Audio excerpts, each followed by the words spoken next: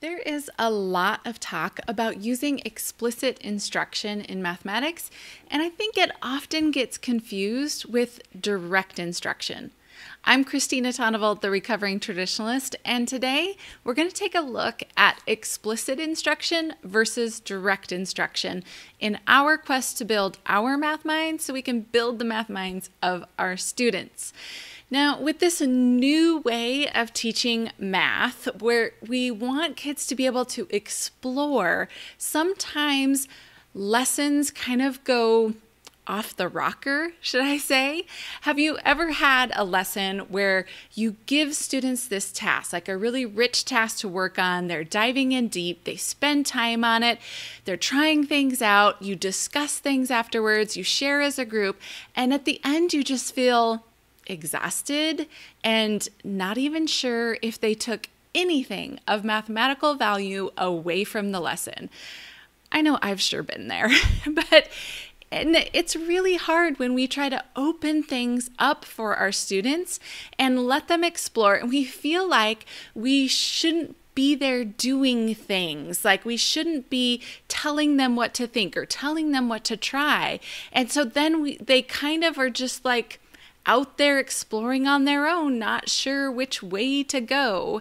But we need to step in sometimes as their tour guide, I guess I'd say, so that they have some clear paths in order to explore.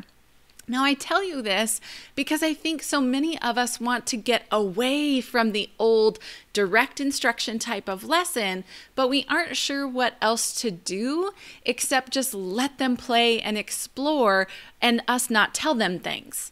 The middle area to me is using explicit instruction, but too often people kind of interchange these terms of direct instruction and explicit instruction, and I don't think they really should be.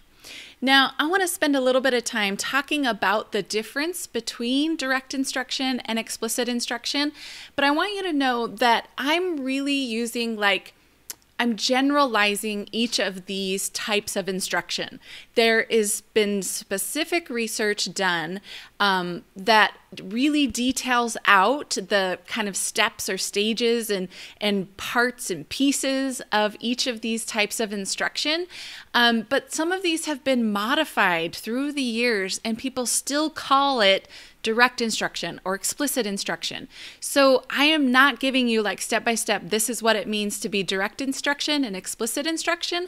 I'm using general terms because that's kind of what it's morphed into. Like, we don't see it like the exact type of direct instruction very often anymore because it's been morphed around. So that's I just want to say that in the beginning so that those of you who are like purists for types of instruction, I know I'm not giving justice to the exact ideas of these. I just want to talk in general terms. So generally, if we are talking about direct instruction, this is the type of instruction that is highly scripted. It is very detailed out about teacher says this, kids will say this back. And there's not a lot of flexibility. You are supposed to follow the script basically step by step, and the kids are expected to kind of say the same, like parrot back certain things. As we move towards away from that, because for years that has what we have done, especially in mathematics, there are certain steps and procedures we've wanted kids to do, and so we detail those out and then expect them to parrot it back to us. Well, now this new way of teaching math, and I'm using new in quotes, but this new way of teaching math is to let kids have more flexibility and that we don't all need to do it the same way. And if you're doing it differently than me, that's okay. And we want kids to explore and play. And yet, if we do that too freely, sometimes kids don't take away the big ideas from the lesson. So explicit instruction is still teacher directed, but you carefully plan out what the focus is. You have a clearly defined content and goals and outcomes that you have in mind that you want kids to take away from the lesson, but you are allowing kids to work through some of these things and apply them in different contexts and approach things through different strategies.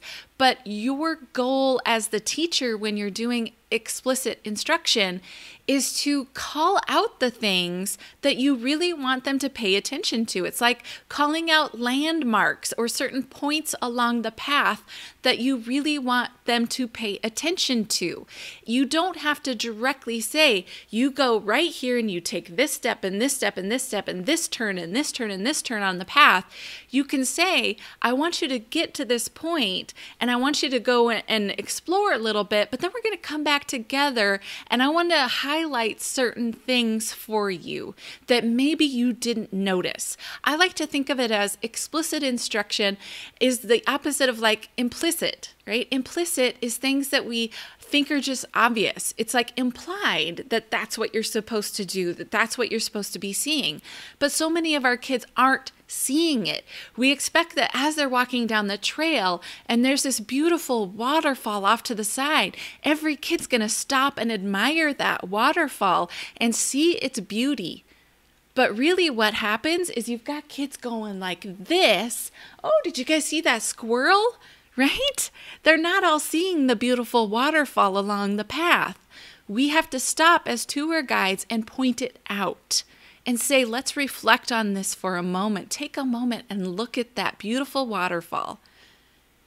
That's what explicit instruction is to me, is that when you're working on a task and kids are deep in it and they're going through and they're playing and they're exploring, we got to call them back together sometimes and highlight some things. Maybe it's not together as a group. It can be even individually. You see a kid is floundering and they've got that squirrel moment and you say, hey, have you thought about this? Did you see this? I see what you're doing here. Did you notice this? Explicit is bringing it out. It is making it obvious when those kids aren't seeing what is obviously right there in front of them. That is the ticket to explicit instruction. So as you're planning lessons that let kids explore and dig deep into the math, you don't have to let it be a free-for-all, right? You can guide the instruction by pointing out the mathematics and making it explicit. Think about the wonderful landmarks along the way that you hope that they are seeing, and you've got to make sure they see them because it is not obvious to some of our kids. You have to be that tour guide that points out and does it explicitly. You can't think everybody's going to see the same thing along the path, okay? So explicit instruction is saying we're going to get to point B, but letting kids explore and pointing out things along the way. Direct instruction is when you say, we are here at point A, I need you to get to point B, and here is the exact steps you're going to take to get there. Everybody's going on the same path. I'm leading you. We're taking a right here. We're stopping here. We're going to go this way, and you directly take them from point A to point B. Explicit instruction is we're all at point A, and some kids might be back at point 0, even before the point A, but we got to get them to point B. And all the kids might go different routes, but you want to point out those big landmarks along the way and still guide them to get to point B. All right. I hope that this video has helped you build your math mind so that you can go build the math minds of your students. Have a great day.